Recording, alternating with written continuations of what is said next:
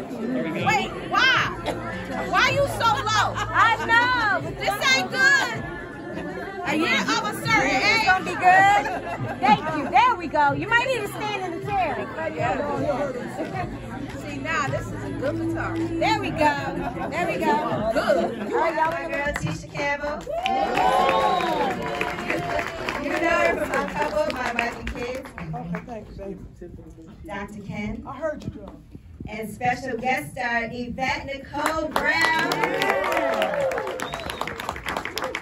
Yes, from Community, the mayor, Big Shot. And then, hey girl. Hey, y'all. And then, you know, we got Faust in the house. All right, we got Allison Faust from Big Shot. Everybody hates Chris. And the one that says show. Yes, y'all gotta show a lot of love for this, though. This is a huge deal. And I heard all of the laughter. I think you should just take to the grave for real. Yeah. You said that so fast. So in that position, right, we know you know, obviously you were acting as Angela, but do you feel like that was a secret that should have been never told? I mean, her husband was dead. No Absolutely. I feel like, listen, I take friendship it's very important to me. And I feel like it happened before they met. 30 years have passed. She's the goddaughter of my godmother of my child, and she's very important to me. And that is a secret that could destroy their friendship. And he did. So he ain't gonna tell. So I think she should have kept it personally. Anyone couldn't be. I know. I disagree. Obviously. Right. But I feel like they're grown. You want to go into something with a clean conscience. And I believe they knew the depths of this marriage and this friendship more than that. You know, he was gone. I don't want this to come out on my deathbed and then you mad. Let's clear the air now. And as grown folks, like Kym said, they knew each other before she knew him. It was some old stupid teenage stuff. Okay. Anybody else want to weigh in? Y'all got some secrets? No. You know what I do want to ask? Since we Oh, we don't let it Who, me? You want me to answer? You should answer, Tisha. I don't know what y'all talking Tisha. about. What you did last night? Some secrets you should just keep to your goddamn self. I have heard allegedly that they help with sleep. Yeah. Okay. Yeah, I heard that too. I also heard that it's legal in California, and that's where I live. Yeah, I heard that too. Did you hear that too, Tisha?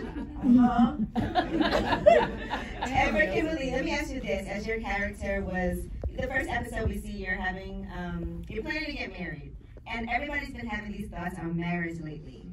So I want to know from the cast, from Allison, what are your thoughts on marriage now? Do you think that is something that we should still be striving toward, or do you feel like, you know, I hear a lot of people saying marriage isn't even necessary anymore? I hear both sides. I just want to hear your personal thoughts.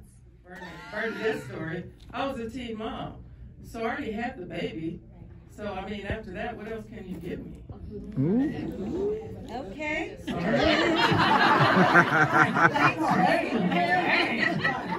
I think it's changed. I think the marriage for some of my friends is great, and some of my friends not. And for me, it just never happened. I mean, I was engaged a whole bunch of times. I just never, made it. And I think when I was younger, it's definitely to have a family. And I look at it now. I think if you find a partner, and I don't necessarily think you got to have the paperwork. I don't know about that. It causes a lot of problems when you break up. But if you break up, but I really think you're finding a life partner, somebody you can trust. Right now, at this stage, my parents were married for 54 years, and they were best friends. And I saw a great marriage, but it was nothing that happened for me because I fell in love with my career, and I wanted that more than I wanted marriage. And so I worked at that more, and that's what happened. But I mean, if there's a man out there right now, I say let's try. I think the idea of having a witness to your life is really beautiful. And there are people like Kym's parents that made it 54 years and your parents that made it. And I don't know if that was generational. You know, I think at least in LA, like Kym said, a lot of people are more in love with their careers than they are the idea of finding someone. And then if you have achieved at a level someone hasn't achieved, sometimes it's hard to find a way to come together. I have not lost hope in it, and I'm of a certain age, but because I'm now that everybody divorced, and you can give them that. They learn some things. In 20-something years, and learn some things. Snatch them up now. But maybe it'll happen one day for me, maybe it won't. But I do know that the most important thing for me has been the family that you make with your friends, and that I have friendships that are 30 years long, 40 years long, and that has been the people that have witnessed my life. So I don't feel like I lost anything because I didn't get married and have kids, So I just I've always said this, single women and even single men, don't let society decide that your worth comes from whether you're married or whether you have kids. You get to define the life that you're going to have. Yes. Right? And as long as it's something that makes you happy, then it's worthwhile. So remember that. Well, I believe in love, and I believe in partnership, and I believe in marriage, but I ain't never doing that shit. I was ready to No, honestly, I would do it for the tax purposes or health insurance. Shut up, Sarah. That's my best friend. You got a man. Shut up. I was waiting to hear what you had to say. What about you? Oh, I'm not married. I don't have kids either. And I feel like, I was on the Breakfast Club for so long with two guys that had hella kids and were married. And sometimes I felt like it was a very judgmental place to be in, but I also do feel like I can be happy and be with somebody and not be married, and I'm okay with that too. So it's never something, unfortunately, like my parents never pressured me to do that. And so it could be either way. I don't have a feeling like it could never happen or it should never happen, or, maybe it will, but it's not something that I put pressure on myself for. Because I make a lot of money.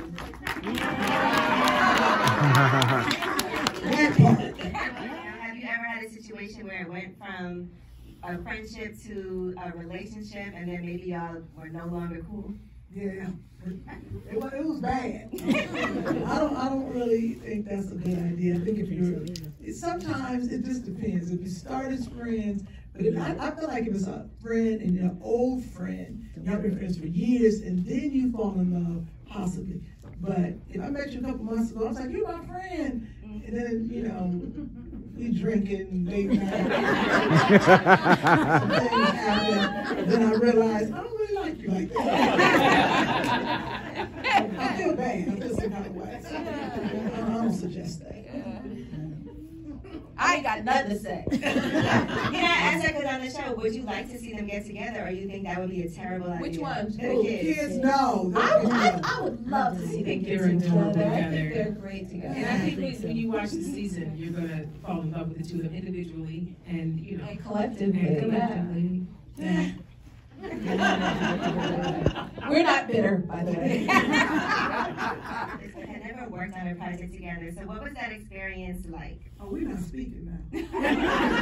Nice. Okay, go ahead. Y'all talk. Listen, for me, as I've been saying, I've been a fan of these two for a very long time. Kym and I are both from Cleveland. She was on a great show called Sparks. Yes.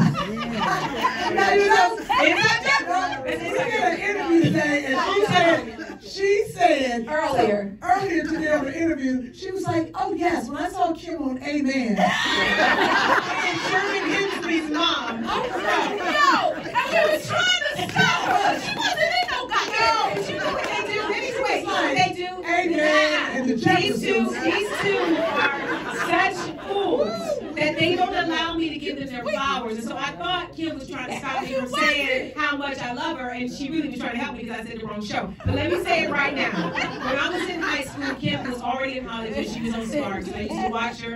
And then I've loved Tisha since Rags to Riches when she was... Oh, that was you that watched that show? That was me.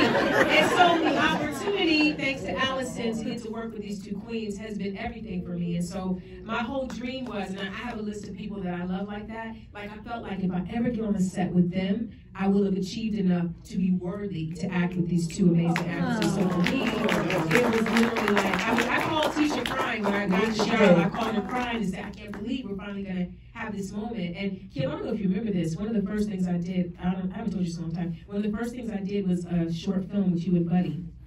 Do you remember this? I didn't think you remember. Buddy Lewis? Buddy Lewis. It was one of the first things I did. I had like one line, and I came on set and was so nervous to meet you. You remember? Do you remember this? Was Kevin Hart there? No, baby, it was just, it was way, this was probably 96, 97. I have to look at your IMDb to find out what the film was. Was it real? Was it a real film or was we tricking you? Maybe it was a stupid film. Buddy was nasty. It could have been a trick. Was it on Amen? It was on Amen. You did Sherri Hillsley's mom. Amen. I saw that. Yeah, it was like 90, probably 96. Wow. That's long. I didn't Okay. Yeah. But when I tell you, it's a joy to have the kind of support on the set with these women. Like we definitely we gift each other jokes. Like we want the other person to win. You know what I mean? Like, so it's so much fun to be able to go to work. And then I gotta hand it back to Allison Faust because she created such an amazing environment. Yes. From the grips to the PAs to the glam to it's everybody, the electricians, everybody, the crew.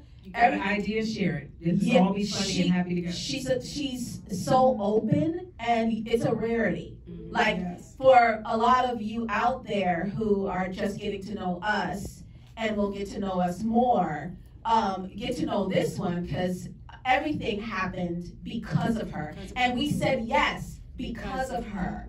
And I worked with her on My Wife and Kids, and I always knew that if an Allison Faust script was going to come in, I knew I trusted it, and it was easy on Wife and Kids. And so when she called me, I don't even know if I think she said later it was a nervous call. You were nervous or something? Well, I thought it was going to be a no.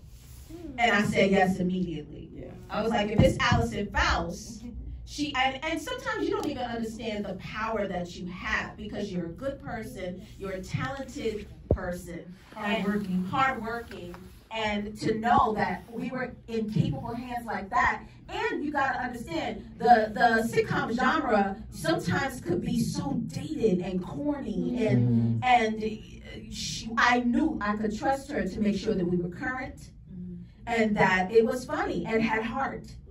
So I knew I was in good hands with her, and then this was the icing on the cake. I don't even remember our call. Do you remember how I did it? Yeah. Do you I remember? called each and every one of you. Honestly, I thought, well, okay, we'll get to We'll Kym. get to But honestly, I thought all three of them would say no. And not because I didn't think the material was good, but because they're so funny and so busy. They stay booked. They stay working on something else. And I've known them for years, each and every one differently. And I was like, this is going to be me or some white guy going to call them. And they'll do that project, with a major studio or something. I didn't know. But off of the strength and the fact that I believed in them, I called and said, I have a part that's perfect for you. I could see each and every one of them in these individual roles.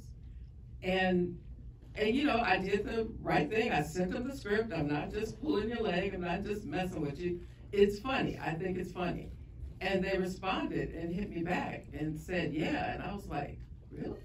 And it meant a lot to us too, that bounce was already gifting you 16 episodes. That meant that you believed in her as much as I believed in her. And so when you did call, again, it was just an easy yes. And then we got this one. Once it was us, it was amazing, right? True. And then when they went after her, we jumped her. We jumped her.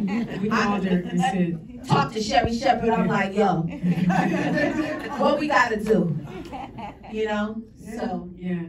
And Kym had what? You had 2 days to decide? I had 2 days to decide.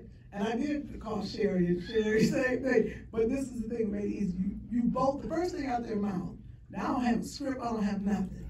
It was like, you know, Allison. I was like, oh yeah, she funny. I love Allison. We be partying and hanging together. It was like, no, Kym, she created the show. I was like, Allison.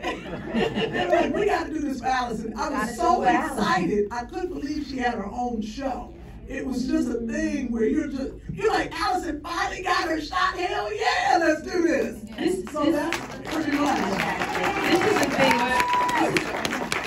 But Kym did tell me if I had done this show without her, she would have jumped me. Absolutely. I probably would have lost my mind. This is the thing, too, guys, that I think you feel from all of us is that we really all we got. Right. Yes. Right. And so when someone has an opportunity, when your sister has an opportunity To win? you show up for your sister. There's a lot of things in this industry where it's cutthroat and people stabbing people in the back and it ain't got to be that way. Yeah. We can come together and help and support each other and make somebody else's dream come true. Because the blessing is up becoming yours. The fact that we showed up for her, we get to be on something really amazing, but we did it for her. This is actually We just really hijacked it. We talking about We just hijacked it. It's going into my next question. Look what you acting like we talking like. Now my next has to be a lot. So were there times that y'all surprised each other, like, I didn't know she was about to say that or do that? Tisha surprised me every single day. I would have to warn Kym of stuff that I was about to When do. Kym breaks, she gone. Yeah. She coming So I will always. I'm not gonna break. I can do it. No. I'll bust out laughing. She'll start laughing. I'm sure will. She's the first one to go. But you know what I found, and I discovered this in the freedom that she gave us. First of all, it's on the page. Absolutely. Everything that they write, the writers and Allison write, it's on the page. It's so easy to play. But then I found that I understood my process because she gave me the freedom to do that. Where, you know, when I'm working, I try to find the funny in between the lines. And so even though it's there, I'm trying to figure out and put the pieces and puzzles together so that I could step it up. And I realized that that was actually Martin's process. And so I learned a lot from him. And now she's allowing me to do it on my own terms. I'm not playing the girlfriend, I'm not playing the maid, I'm not playing the wife, I'm not playing the prostitute. These women have means, and they are, they're doing their thing. And so it was a great way to figure out this new way of working with the freedom that we have. And with every character being so perfectly drawn, you know what I mean? Like, if you just look at the dancing we did, each of these women danced exactly how you would expect them to dance, right? And That was the first time I really noticed how you were dancing. Angela's a mess. She's a mess. Yeah, she's really bougie, you know? And right, so the whole point is each of us, we knew where our lane was, and so we would dance in our lane. We got to dance in front of nobody else. We ain't got to trip nobody while they dancing, right? Figuratively, we get to dance in our lane and celebrate and shine with each other. There's room for everybody We to love shine. to watch each other Absolutely. shine. Listen, I learned so much from the two of them. I just literally watch and go, that's how you do that joke. Okay, let me see if I do this. Absolutely, I do. I steal from the best. Yes, I do. So it's important to just make sure that you understand that there's just enough to go around. You don't have to be, you know, elbowing your sister. Just dance your dance. I just want to say, I didn't think that painting was that bad. It was a little hairy. There was a cute ear on that painting. I did like that analysis at the end, like, yeah. Kym gave me something for Christmas, and it wasn't a color that I liked. But the next time I saw her, I wore it so she would see me in it. And then took it back? I still have them. I might give them away. But I wanted you to see that I appreciated them. It just got my color. But I thought that was your little sorority. That was sherbet. Wow. She gave me sherbet colored Uggs with 3 bows in the back. And y'all look at me, I usually wear black. So that sherbet, I was like, well, why are you looking at me judging? I thought they were cute. They're very cute, and that's why I wore them. I wore them for you. Okay. But they weren't my style. Now, I'm aware I'm going to give No, them to you. I appreciate it. If you give it to somebody that will really like it. Will like them? Okay. Yeah, it's okay? Oh, When absolutely. we said we wanted to tell the truth, I wanted to tell the No, truth, but I wore them for you. And she loved them when I wore them. She was like, they look so good on you. I was like, thanks, girl. All right, but we just had a moment of honesty.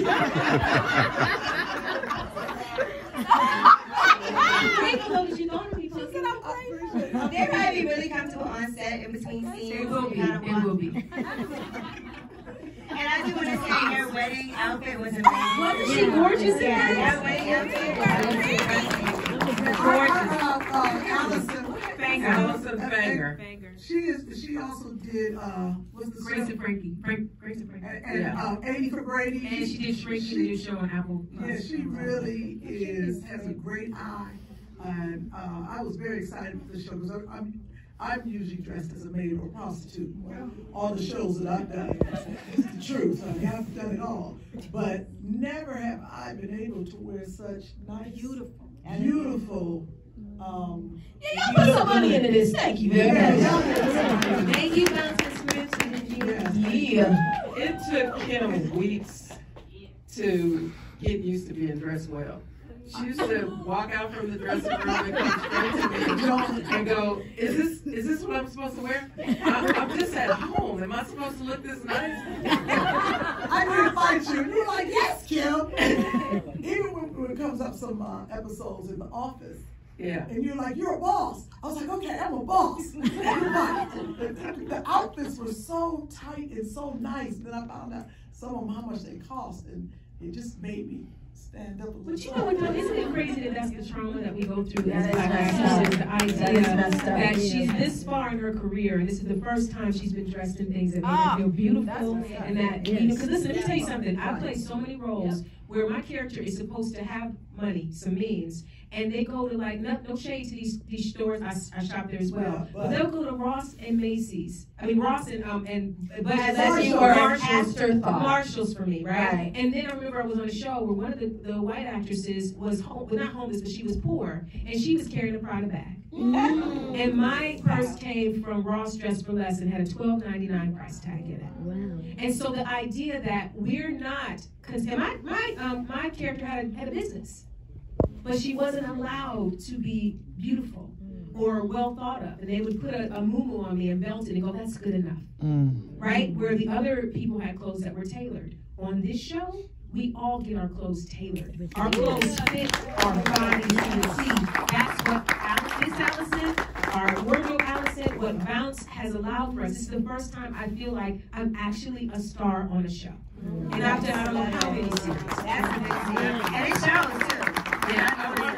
Putting money into the show. Yeah. So it made us feel like you guys believed in us. Valued us. And valued us. That's how I wanted you guys to feel, and that's how I want the audience to feel. Like we deserve this. We deserve to be Yeah, I don't seen think like you this. understand that. It really is unprecedented. It really is, guys. And we really do appreciate it. And you know, I want to ask, what does it mean to act your age? Is that an insult when somebody says that to you? Allison, you tell it to your daughter, she gets an attitude. Yeah, it's funny because my daughter, when she first heard the title, she did get an attitude because if I had said that to her, she's like, what you talking about? I'm grown, I act my age. You know, she'd get mad. And I found the younger people took offense to it. But then you turn around and tell it to me, I'm 57. I'm like, what does that mean? I ain't never been 57 before. How am I supposed to act? You know? So, and once we started thinking about it in those terms, what does it mean? When you get to that question, what honestly does it mean? Who gets to tell you how to act? After a certain age, who gets to tell you to do anything? Like, I feel like after I'm 51 now, but when I was 40, that's when it clicked for me. When I turned 50, I was like, good luck, everybody. I'm going to do whatever the hell I want. Wear what I want to wear, do what I want to do. I think that's what a part of being what do you call grown-ass woman? Yes. Grown-ass women. So, it doesn't even bother me. Say it, I'm still going to do what I want to do. And y'all look way younger. I keep seeing the Golden Girls comparison when I see the write-ups. I'm like, this is Well, we say a young Golden Girls, but we have still Whoopi's saying today, and she said golden brown girl. All right, and the last thing I want to ask you is, what do you want people to take away from this when they see the show? For me, well, I just want people to really have a place to go and to escape and to laugh and women to see themselves of all colors. Yes. To see them with their girlfriends, because one thing we talk about, I say with my friend, and some of them are in the audience, we always like, when we get this age, we gonna all get a big house and we gonna live together.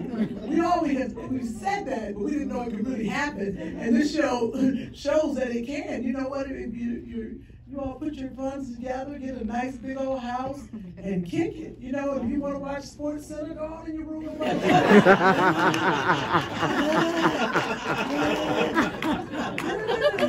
I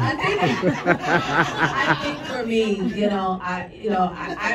one of my guilty pleasures sometimes is watching reality shows, but sometimes you feel so dirty afterwards. And when you're able to just watch a sitcom to escape and to have some joy and heart and laughter, I think that's what I want, everybody to come out of, and to see women who are supportive and upscale and all of these things. I want them to see us. Yeah. What I have always thought, and I've said, is that Black is universal, right? Often when it's a Black show, which this is not a Black show, we just happen to be Black women on the show, but it's not a Black show. But sometimes when it's a Black show, they feel they gotta jab it up. They gotta black it up. We're human beings.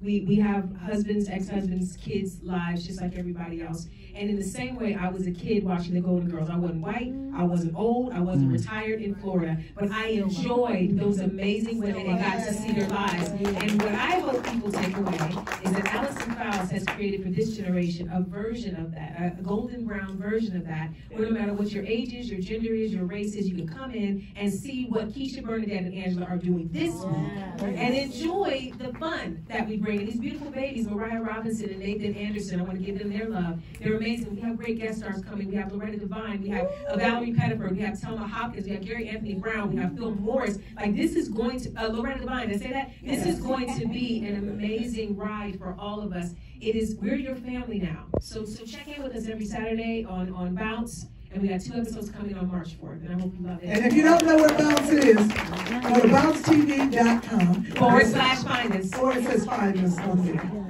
And just so you know, we'll be available on Brown Sugar the day after, brownsugar.com for more info. Yeah. All right, Allison, any last words from you? I just want us to be beautiful. Everyone watches. And thank you, Allison. I just have one thing to say.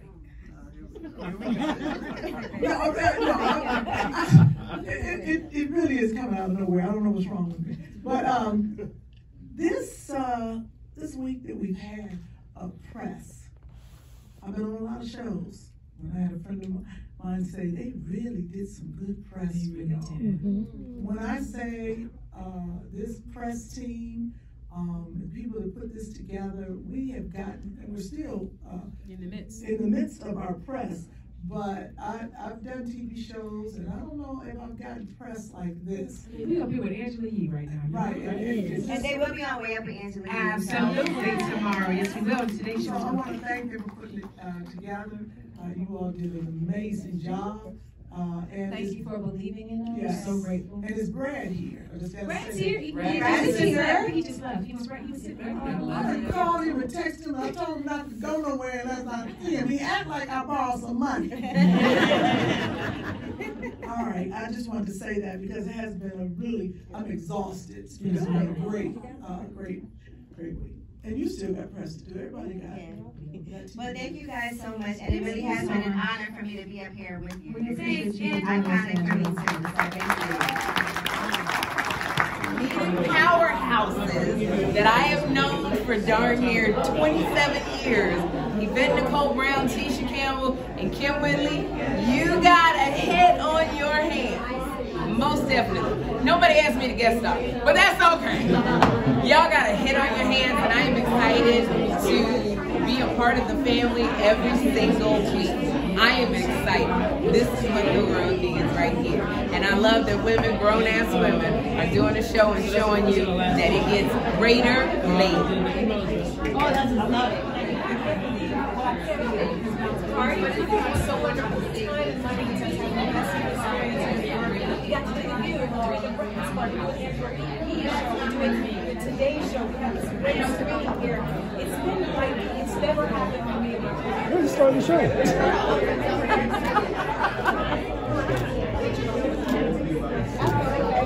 Thank you so much.